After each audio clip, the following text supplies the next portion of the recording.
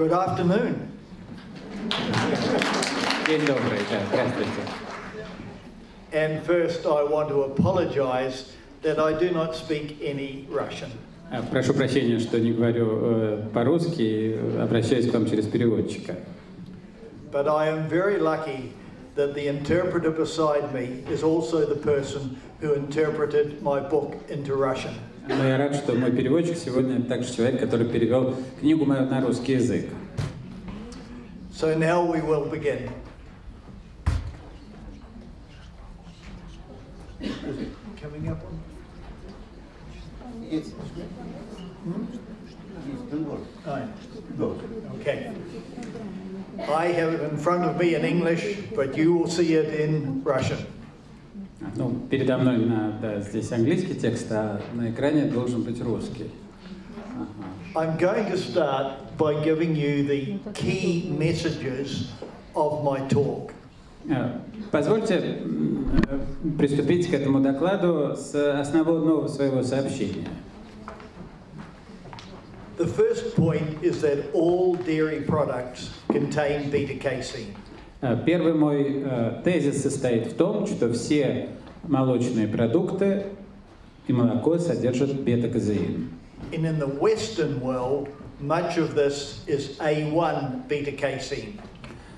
И в западном мире значительная часть этого бета-казеина принадлежит к типу А1. There is a growing global movement towards dairy products that are free of A1 beta-casein and instead contain the alternative A2 beta-casein.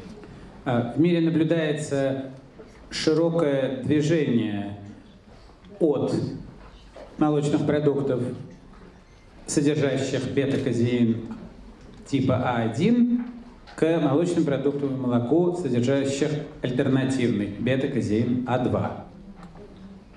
These products are known as A2 dairy products. Эти такие продукты питания называются собирательным термином продукты А2. All of the major dairy companies of the world have A2 dairy projects that they are working on. Все крупнейшие производящие молоко и молочные продукты компании в мире в настоящее время разрабатывают проекты А2. But because A2 is also seen as being a threat to these businesses, they don't say anything until they are fully organized. Однако ввиду того, что подобные проекты могут представлять опасность для их бизнеса, многие из этих компаний не разглашают эти сведения до достижения надлежащего организационного уровня. These big companies are positioning themselves for a future where all dairy is A2. В известном смысле все эти компании готовятся к будущему, в котором все молоко и молочные продукты будут принадлежать к типу А2. And so the purpose of my talk here today is to communicate to you the health reasons why this is occurring. И цель моего сегодняшнего доклада состоит в том, чтобы сообщить, донести до вас причины, связанные со здоровьем, по которым это происходит.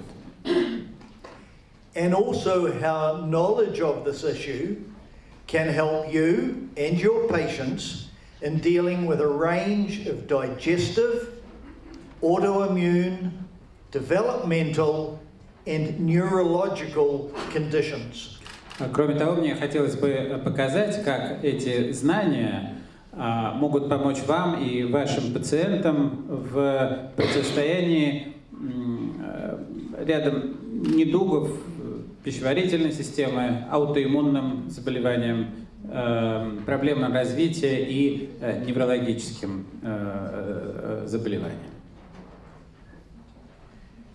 The starting point, which is very important, is to recognize that A2 dairy products are all natural.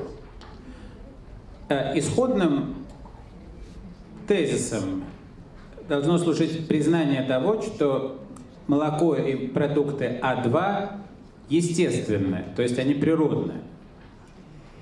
It is about using a product that nature gave to us, but which almost slipped away through an unfortunate mutation that has affected many of our cattle.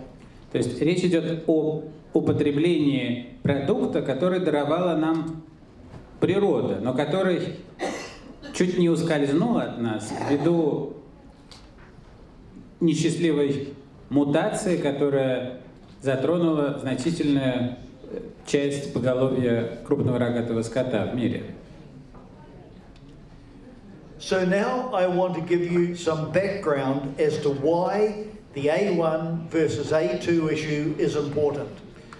Несколько слов о том, почему обладает важностью вопрос о разнице между А1 и А2.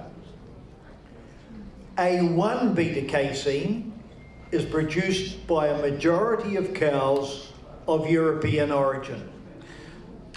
В значительной степени бета-казеин А1 производится с молоком большинства коров европейского происхождения.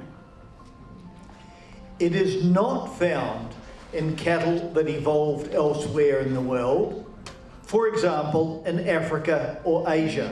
При этом бета-казеин А1 не обнаруживается в молоке коров других пород в других частях света, например, в Африке или в Азии.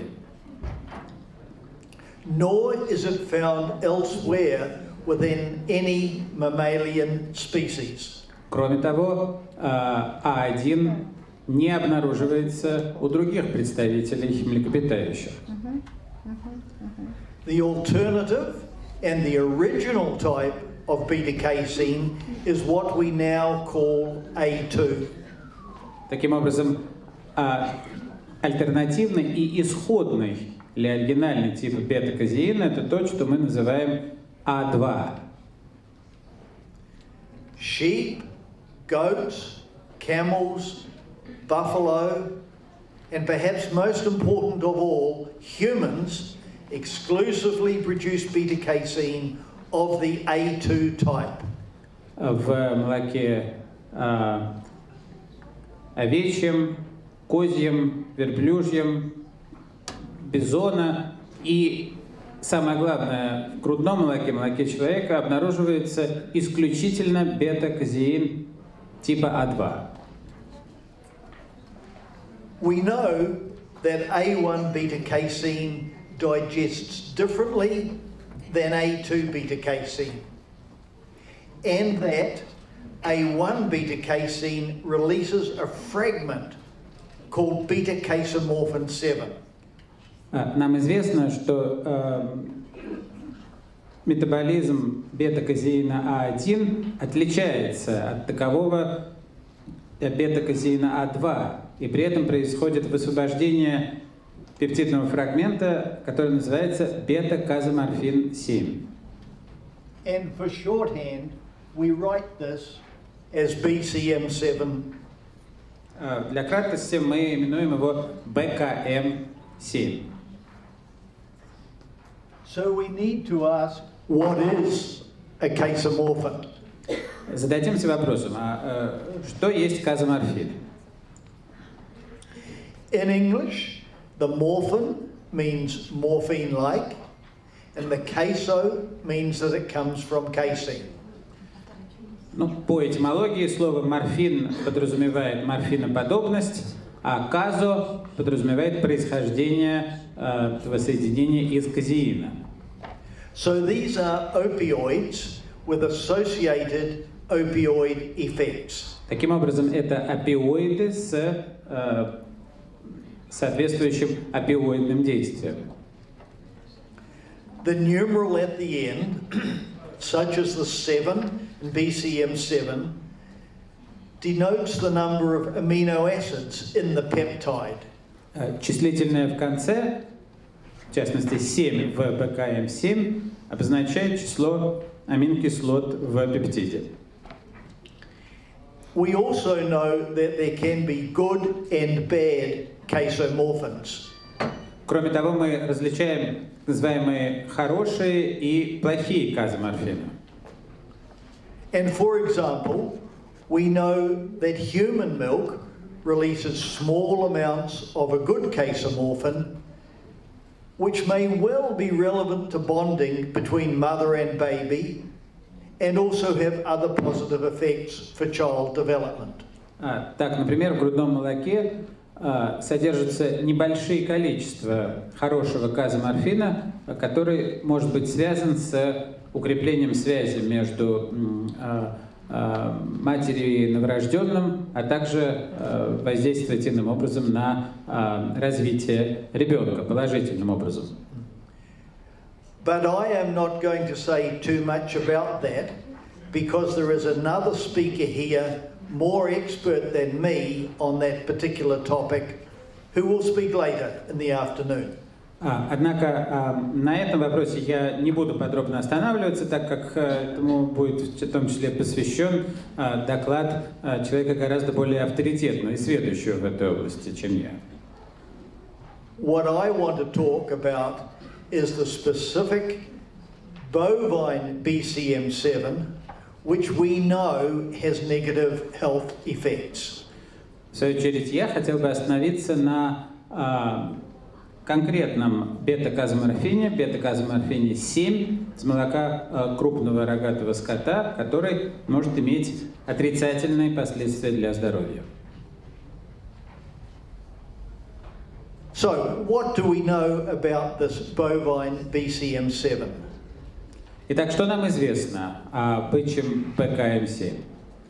We know with no doubt at all that A1 beta-casein in cow milk releases large quantities of BCM7.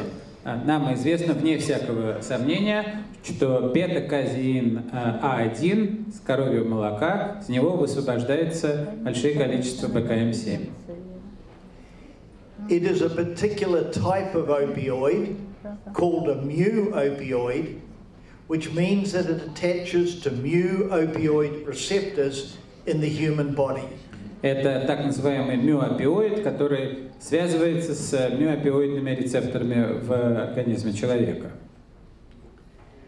And we know that it disrupts the normal purpose of those receptors, including endorphin responses.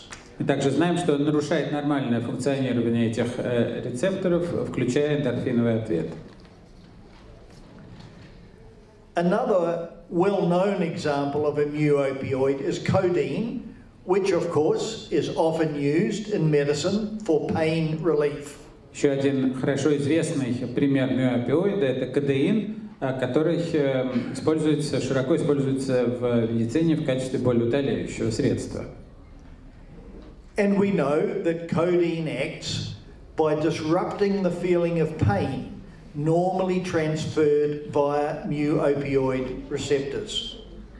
Нам известно, что кодеин, анальгетическое его действие связано с воздействием на мюопиоидные рецепторы.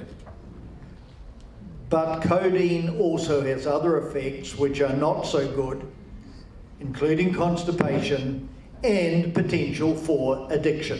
Однако у кодеина имеется ряд побочных действий, к которым, конечно же, относятся и запор, и возможность привыкания. It's one thing to consume small quantities of opioids for medicinal purposes under medical supervision. It's totally another thing to consume these drugs within our food every day. Однако одно дело – это применение небольших количеств опиоидных препаратов в медицинских целях и под надзором врача, и совершенно иное дело – это употребление этих соединений ежедневно с пищей. In the case of bovine BCM7, the known science, no longer controversial, is that it is disruptive of digestive processes, it is inflammatory, and it has neurological effects. В отношении БКМ-7 коровьего молока мы располагаем неопровержимыми научными данными в пользу того, что БКМ-7 нарушает процессы пищеварения, обладает провоспалительным действием и может приводить к неврологическим последствиям. This is not something that we want in our everyday diets.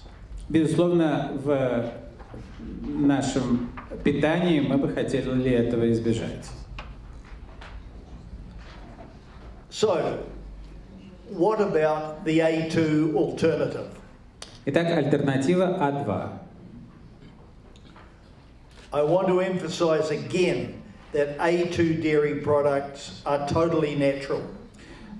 Позвольте вновь подчеркнуть, что молочные продукты А2 совершенно естественны и природны. A2 dairy products come from cows that have been selected specially for their natural production of A2 beta-casein.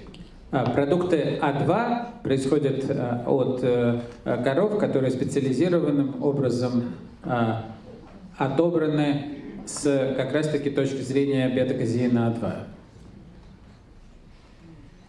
And this A2 beta-casein is of the same broad type as produced by all mammals, including humans. При этом бета-казеин А2 относится к тому же широкому типу казеинов, которые обнаруживаются в молоке всех остальных млекопитающих, включая человека.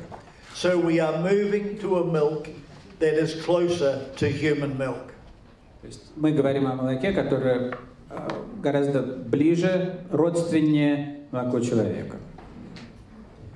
To the extent that any casomorphins, in particular BCM7, are released from the bovine A2 beta-casein, it will be in the minute quantities that nature intended.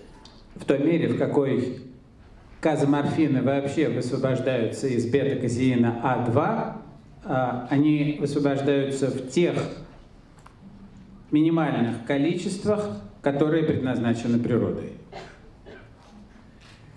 Now, as a broad generalization, in Northern Europe, between 25% and 40% of cows in any herd will be A2. And these are the cows that are bred from to produce A2 herds. В качестве широкого обобщения можно сказать, что в Северной Европе от 25 до 40% коров в любом стаде относятся к типу А2, а это те коровы, которые, то есть из которых в конце концов и может получиться поголовье А2. Но для этого требуется время. Here in Russia, it would seem that the percentage of A2 cows is quite low. It's towards the lower end of that range that I have given there. В России предположительно такое поголовье А2 достаточно невысоко и относится к как раз-таки нижнему диапазону. We identify these cows through their DNA. Мы идентифицируем таких животных посредством ДНК-анализа. I have made some strong statements already, so I now want to just tell you a little bit about my own background as to how I come to be in this position talking about these things. Ну, я уже сделал несколько громких заявлений, поэтому позвольте сказать несколько слов о себе для того, чтобы проиллюстрировать, каким образом я вообще пришел вот к этому и по какому праву я с вами сегодня говорю. My own education is in agricultural science. По специальности, моя специальность это сельскохозяйственные науки. My master's degree was in agricultural science from University of Canterbury in New Zealand, and my PhD is from University of Queensland. Моя магистерская степень, я получил ее по сельскохозяйственным наукам в университете Кентербери, а докторскую диссертацию защитил в университете штата Квинсленд в Австралии. I am not a medical doctor. То есть я не врач. I have spent much of my life working in universities. Значительную часть жизни я прослужил в университетах. 4 years ago, I retired from my full-time professorial position at Lincoln University in New Zealand. 4 года назад я ушел на пенсию с позиции полного профессора Линкольнского университета в Новой Зеландии. However, I retain an honorary position at Lincoln University as professor of agri-food systems. Однако я по-прежнему почетный профессор Линкольнского университета в области агропродовольственных систем. So at Lincoln University, I still present guest lectures, I assist with postgraduate supervision, and I remain active with my own personal research projects. Таким образом, в Линкольнском университете я по-прежнему читаю лекции, веду аспирантов и постдипломное образование и занимаюсь собственными проектами. And I also work internationally on agri-food projects through my own consulting company. Кроме того, я веду проекты в области агропродовольственных систем на международном уровне посредством собственной компании Agri-Food Systems. I need to explain what I mean by agri-food systems. А что вообще мы понимаем под термином агропродовольственные системы? It refers to what in English we call the value chain, linking consumers and their well-being back to on-farm decisions. Под этим термином мы подразумеваем цепочку добавленной стоимости, которая связывает потребителей и их здоровье и благосостояние с решениями, которые принимаются в сельском хозяйстве. And that is where this issue of A1 and A2 milk fits into my professional interests. И как раз-таки в этом вопрос о взаимосвязи между А1 и А2, молоком А1 и А2, входит в орбиту моих профессиональных интересов. Sometimes, like today, I am talking to medical professionals. Порою, как сегодня, я выступаю перед врачебным сообществом. And other times I am working with food marketing companies. Кроме того, я сотрудничаю с компаниями в области маркетинга пищевых продуктов питания. And at other times I am working with farmers. И кроме того, я сотрудничаю с фермерами. All of these are part of the overall agri-food system. Все эти элементы образуют, вот, собственно, единую агропродовольственную систему. So, how did I get involved in this issue of A1 and A2 milk? Несколько слов о моем непосредственном участии в этой истории. It started way back in 2003. When I became aware of a company, then very small, called the A2 Corporation. Эта история берет начало в 2003 году, когда я узнал о небольшой компании под названием A2 Milk Corporation, корпорация А2 молоко. They were trying to market A2 milk in New Zealand. Они приступали к маркетингу молока А2 в Новой Зеландии. They were claiming their milk was more healthy than ordinary milk, and this was because the beta-casein was all A2 and not A1. Они утверждали, что их молоко здоровее обычного молока. И происходит это по причине того, что бета-казеинов в молоке типа А2, а не А1.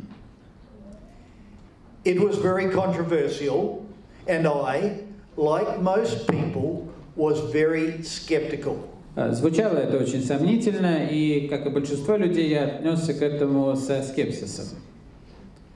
However, when I started reading the emerging science, initially this came from the USA and from New Zealand, I quickly decided this was an issue of huge importance.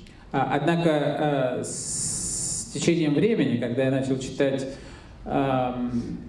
публикации, научные публикации по этой теме вначале из США и позже из Новой Зеландии, я пришел к осознанию важности, огромной важности этого предмета. In 2004, from my position as a university professor, I started writing about the issue. В 2004 году в качестве профессора университета я начал писать об этой теме. I wrote articles for both the general and farming media.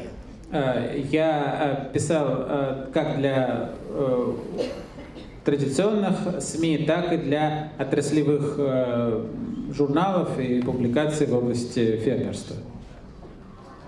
I also spoke to farmers about the importance of starting the herd conversion process because of the time it takes to breed the right cows. Кроме того, я начал обращаться к фермерам со словами о важности перехода поголовья, потому что нам нужно время для того, чтобы перейти на, скажем так, правильных коров. Большинство фермеров совершенно не нравилось то, что я говорил. Most farmers did not like what I was saying. This sounded like problems for them. Это звучало как, значит, то, что я создаю им проблемы, им совершенно это не нравилось. We lost this?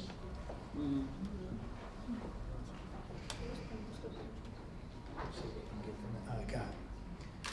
In Ireland, I spoke to an international farming audience. They did not like what they were hearing either. В Ирландии мне довелось выступать перед международной аудиторией фермеров. Им тоже совершенно не понравилось то, что я им говорил.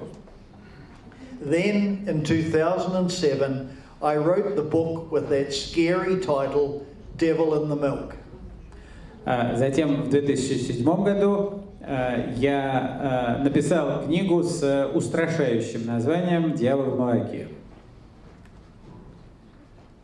When my book was published, the media, the news media, became very interested, and so I undertook many television, radio, and newspaper interviews in both New Zealand and Australia. Когда книга вышла в свет, этим предметом заинтересовались СМИ, и мне пришлось дать немало телевизионных, радио, газетных интервью как в Новой Зеландии, так и в Австралии. The topic was hugely controversial. Сама эта тема вызывала ожесточенные споры. The dairy industry felt hugely threatened. And remember that in New Zealand, dairy is our #1 industry. It underpins the economy, just like oil and gas underpins the Russian economy.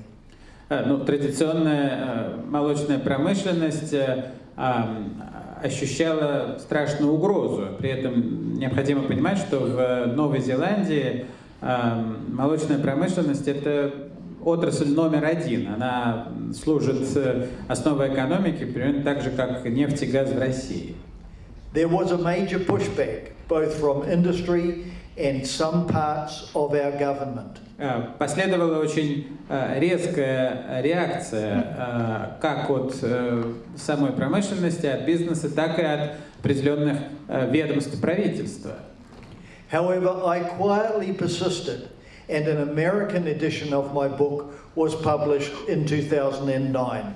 Тем не менее, я стоял на своем, или как гнул свое, и в 2009 году вышло американское издание книги. I also spoke to more than 6,000 Australian health professionals at various conferences. Кроме того, на разных конференциях мне довелось выступать более чем перед 6 тысячами австралийских врачей и специалистов в области здравоохранения. I always retain independence in what I say. Я сохраняю независимость во всех высказываниях. So my motto is that I go wherever the evidence takes me, and any company I work with has to accept that. Девиз мой состоит в том, что я следую и иду туда, куда меня ведут факты, и это должна принимать любая компания, с которой я сотрудничаю. No company who works with me will ever tell me what to say. То есть я не принимаю диктата ни от одной компании, с которой мне довелось сотрудничать. I hold no shares in any dairy company, and at the time I wrote my book, my family sold their shares in the A2 Milk Corporation simply to prevent people claiming that I was speaking about the issue to make money for myself. У меня нет никаких акций в компаниях молочной промышленности, и в то время, когда я писал книгу, моя семья продала все акции корпорации А2 «Молоко», как раз для того, чтобы предупредить всякие утверждения о том, что я выступаю и пишу в корыстных целях. In fact, those shares are now worth more than 80 times what they were when we sold them. So we would be very wealthy if we had retained them. But I don't regret it. В действительности цена этих акций на сегодняшний день поднялась более чем в 80 раз по сравнению с тем временем, когда они были проданы. И мы, пожалуй, сейчас были бы очень богатыми людьми, но я ни о чем не жалею. If we had retained those shares, it would have given my opponents too strong a weapon, and I could not have been effective in talking about these issues. Если бы мы сохранили эти акции, конечно же, это дало бы очень сильное оружие моим противникам и оппонентам, а этого я не мог себе позволить. Now we can get back to talking about the science. Возвращаясь к науке. But I felt it necessary to give that explanation about myself because I always get asked, why is this person giving these messages? What is he doing and what is he trying to benefit from it? Да, вы простите, что я позволил себе это отступление, но просто я это делаю как раз всегда в упреждении вопросов о том, почему этот человек говорит об этом и какие цели он преследует. I have subsequently become involved directly in the science of A1 and A2 beta-casein, and I publish in international journals, typically with medical professors. С тех пор я стал тесно вовлечен в науку, связанную с этим предметом, и часто публикую работы, обычно в соавторстве с врачами и специалистами в области медицины. And these research papers are now coming out in top international journals. Эти статьи публикуются в ведущих международных научных журналах. So, although I am not a medical professor, that gives me just a little bit more credibility talking on these topics. И хотя я не врач, быть может, мои публикации придают чуть больше достоверности или веса тому, что я говорю. So how did I happen to come to Russia? А как я оказался в России? About 4 years ago, I met Serge Sonkin through a proposed dairy product unrelated to A1 or A2 beta-casein. Около 4 лет назад я познакомился с Сергеем Сонкиным посредством проекта, не связанного непосредственно, молочного, правда, проекта, не связанного непосредственно с бета-казеинами А1 или А2. That project did not go ahead, but I introduced Serge to the issue of A1 and A2 beta-casein, and I described to him the importance of including this in any dairy project that he undertook. Тот проект, в общем-то, так и не материализовался, однако я рассказал Сергею о вопросе бета-казеинов А1 и А2, рассказал ему об этом и сказал о важности этого вопроса для любого предпринимаемого проекта в этой отрасли. So subsequently, Serge negotiated with me for Russian rights to my book, which will be translated into Russian with a special Russian update. Впоследствии мы пришли к соглашению о правах на публикацию русского перевода книги с соответствующим дополнением. And here it is, and here I am. Ну и вот она книга, и вот я в Москве.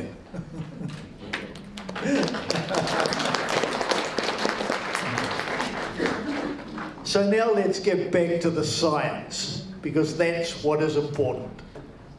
Собственно, существенно важна здесь именно наука, поэтому вернемся к научной стороне дела. Remember that we are talking about a new opioid that does 3 things.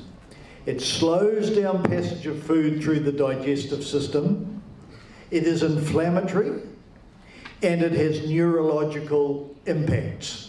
Значит, вновь вспомню о том, что это миоопиоид, который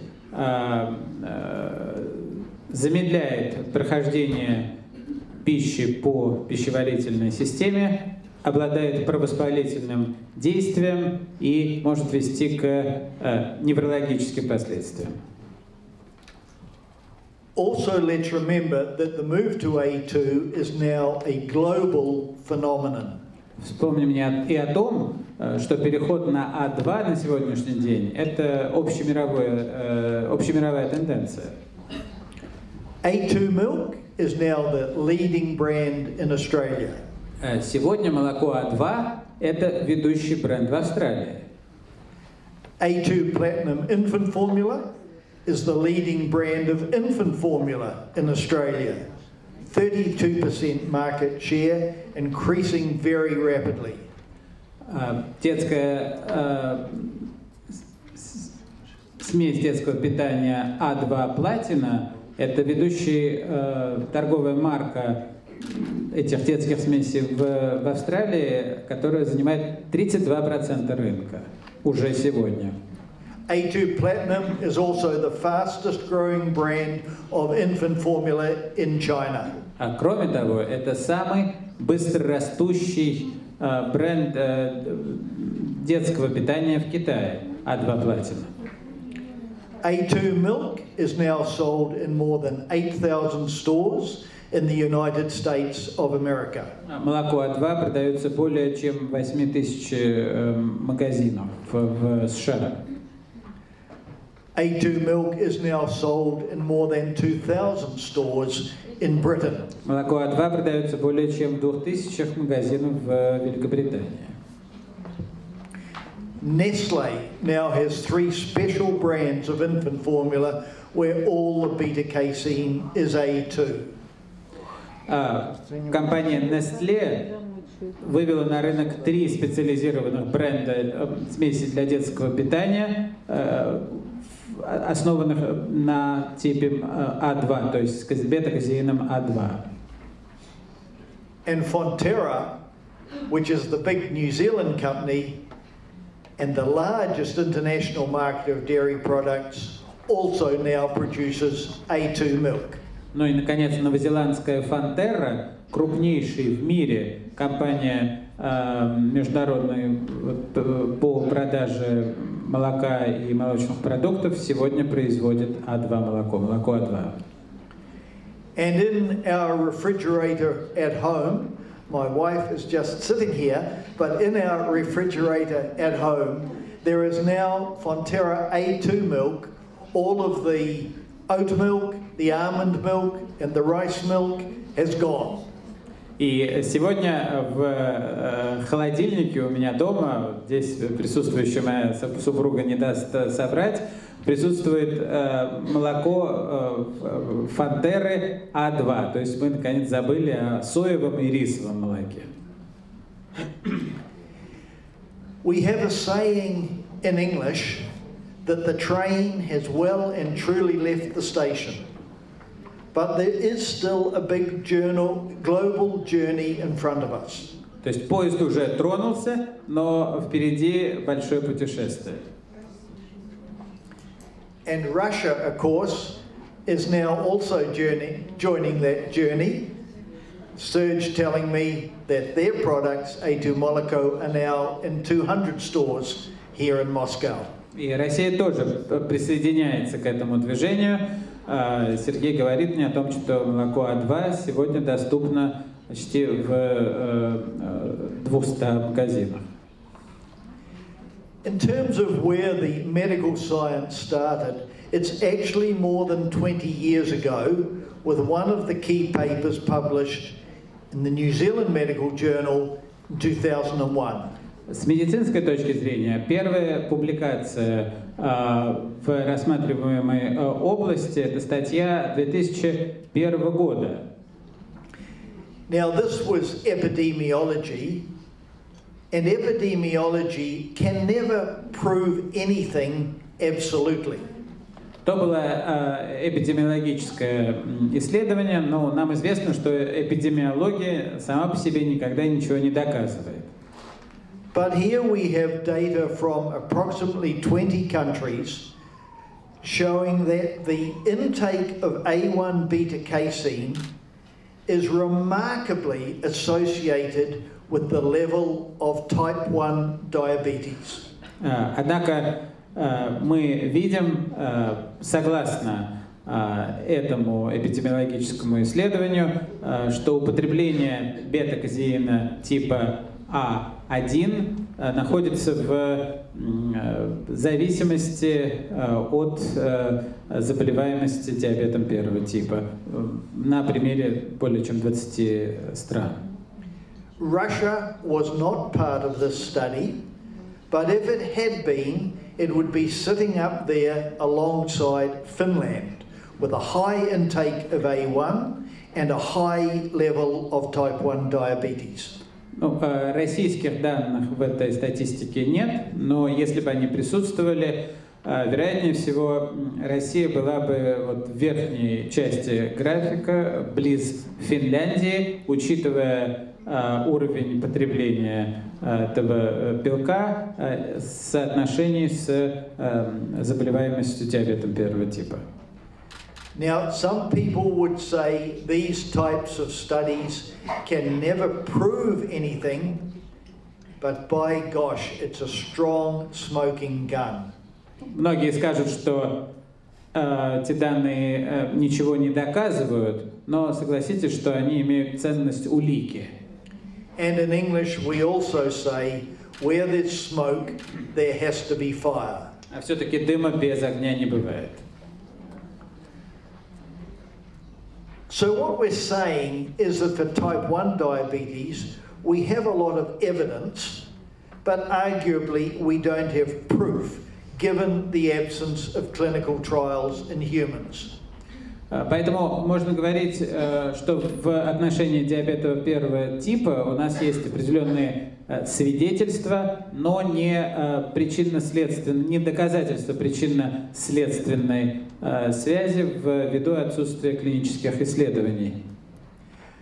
But we did have a paper published the end of 2016 in a top journal, Diabetes Nutrition, presenting the arguments why A1 beta-casein milk protein is a primary causal trigger of type 1 diabetes.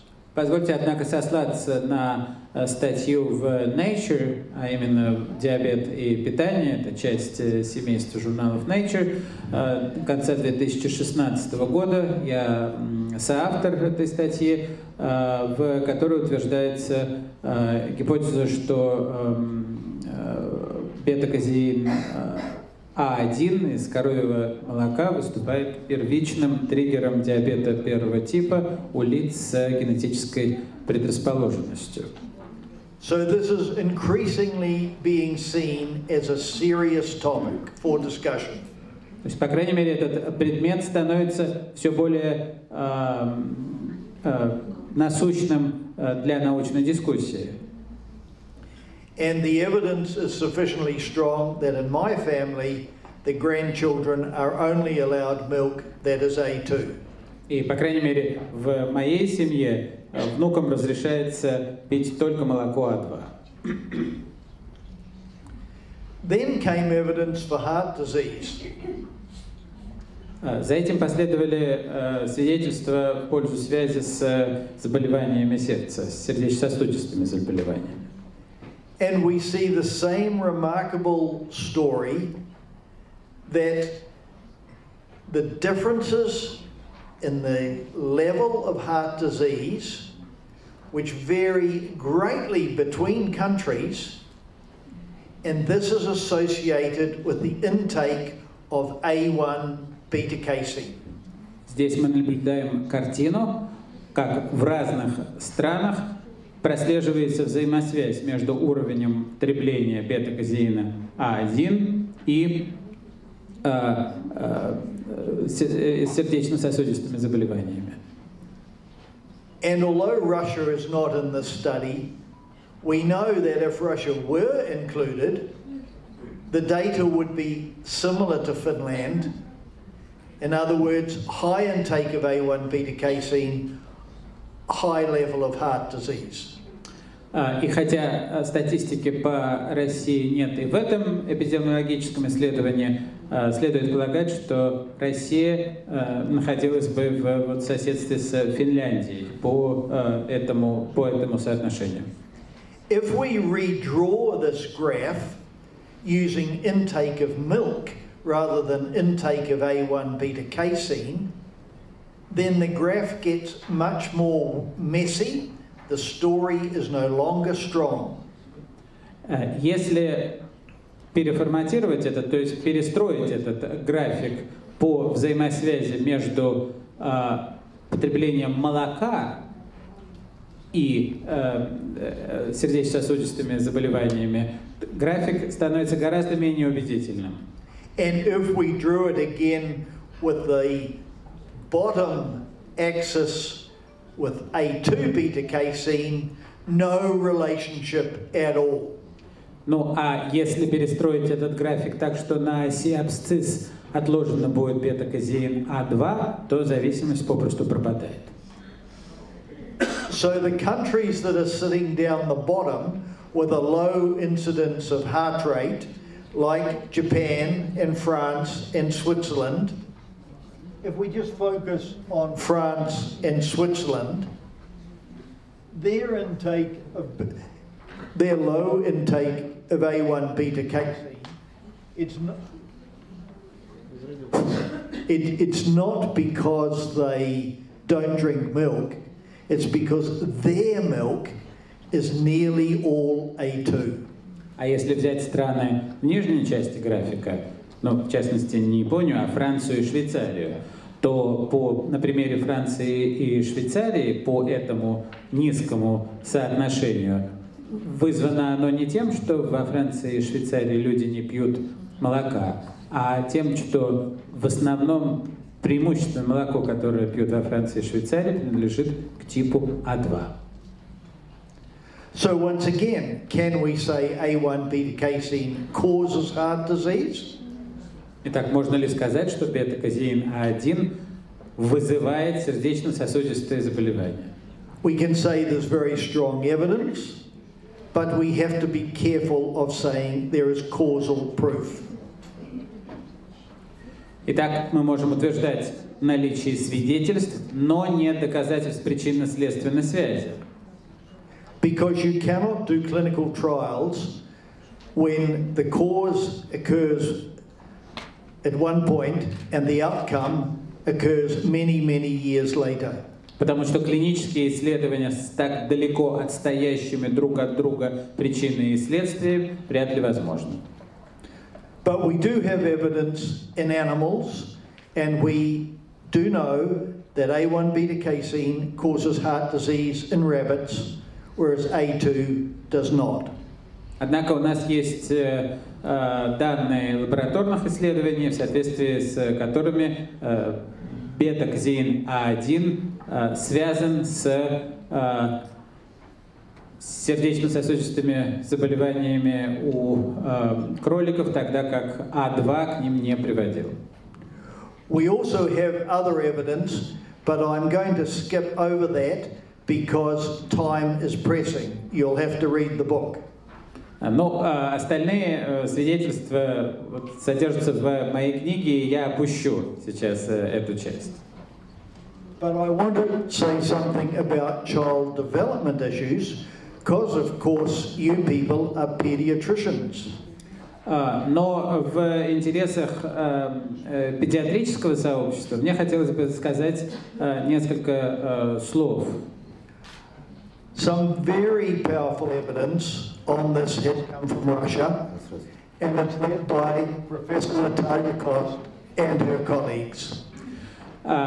Важнейшие данные о связи БКМ-7 с развитием ребенка исходят из исследований, которые проводились в России профессором Натальей Кост и ее коллегами.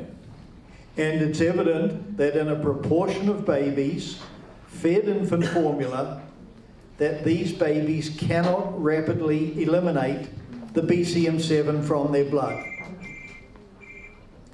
Очевидно, что участие младенцев, которые получают детскую питательную смесь, отсутствует способность быстро выводить БКМ7 из крови.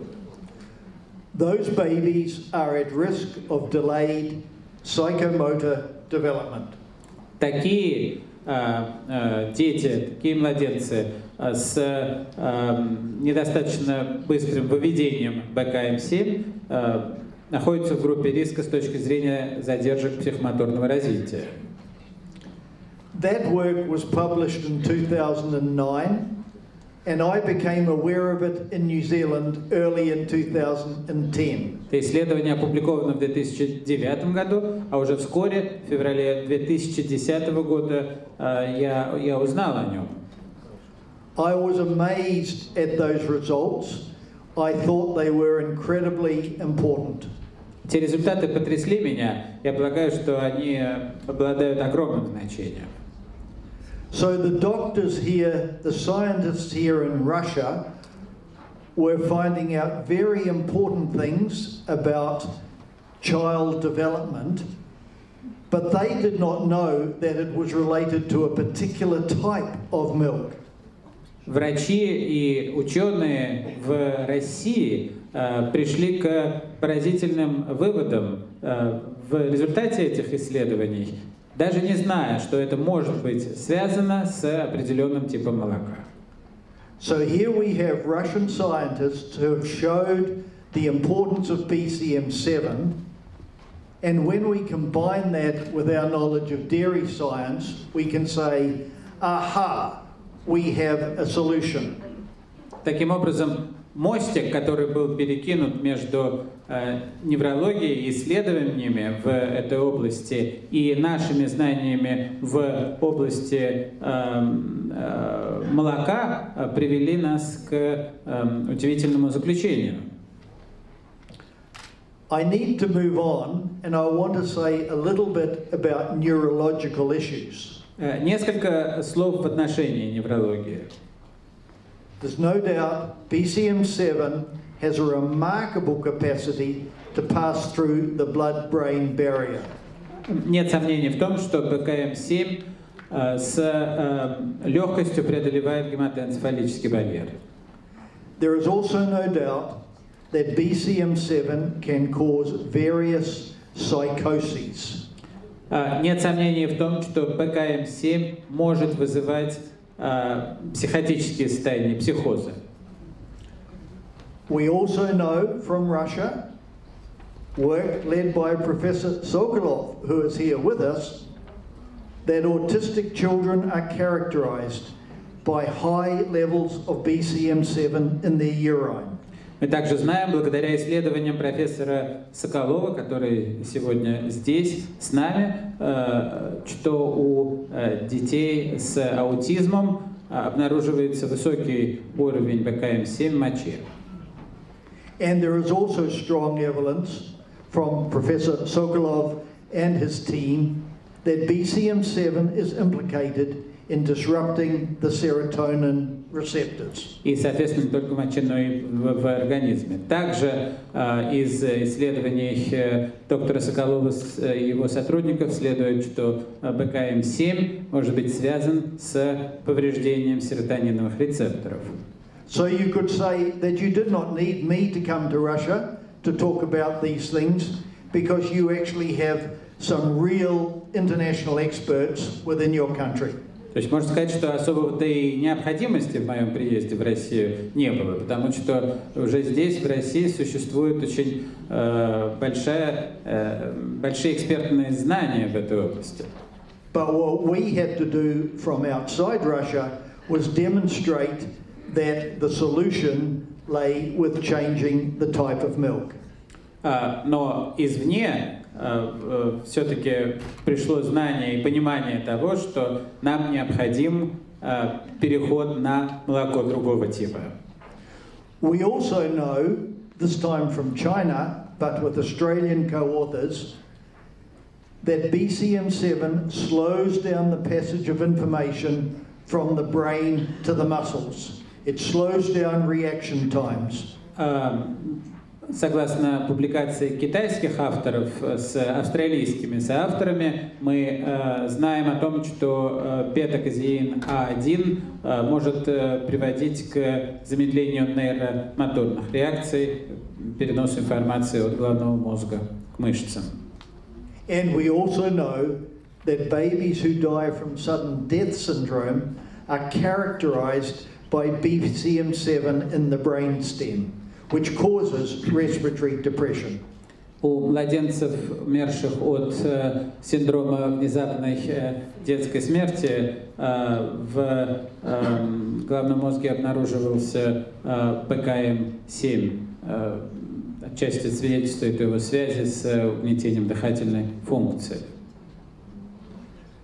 I think you can possibly see now why I chose that scary title called Devil in the Milk.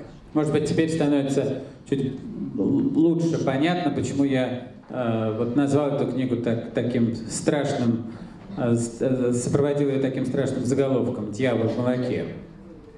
Finally, I want to say a little about intolerance issues. Наконец, в заключение позвольте сказать несколько слов о непереносимости. We know from many animal trials, but also now in humans, in confirming some work that I was associated with, that A1 beta-casein has a very strong effect on slowing down the passage of food through the digestive system. Мы располагаем убедительными данными в пользу тезиса о том, что бета-казеин А1 воздействует и замедляет прохождение пищи по пищеварительной системе. The mechanism is well understood. Этот механизм вполне понятен.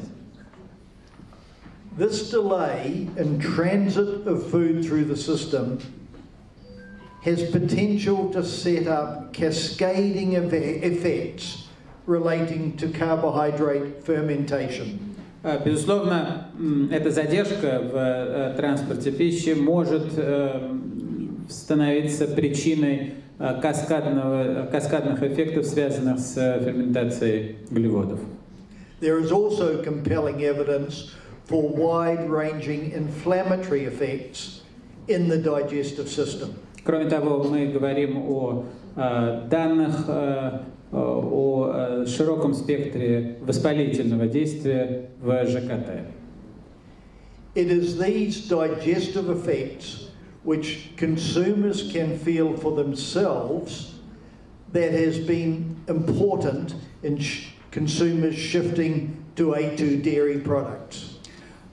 Именно такие последствия или расстройства со стороны пищеварения привели многих потребителей к молоку и молочным продуктам А2. I would love to share more details of the evidence with you. Мне бы хотелось и больше вам рассказать. But to tell the full story, we would be here for days. Но нам пришлось провести здесь много дней. And that's why I wrote the book. Поэтому я и написал книгу. Of course, the story is ongoing. A lot more research will emerge over time. And I will be reporting that science both at my own website and elsewhere. История эта далеко не завершена. То есть появляются новые свидетельства, новые публикации, и я пишу об этом на своем веб-сайте, а также в различных изданиях. So now, coming back to the present, I have a simple concluding message. Поэтому в завершении позвольте сделать следующий вывод. A2 dairy products, free of A1 beta-casein, can give pediatricians a frontline strategy for dealing with a range of autoimmune and developmental conditions. Молоко и молочные продукты А2, свободные, лишенные бета-казеина А1, могут предоставить педиатрам и другим врачам стратегию лечения, терапии и профилактики ряда аутоиммунных заболеваний и проблем развития. It won't solve all the problems you have to face as doctors, but it can help as part of your kit bag of techniques. Увы, это не панацея, но, безусловно, это важная часть стратегии педиатров и терапевтов. And so I would say it is so simple. All it requires is shifting dairy consumption back to products the way nature originally intended.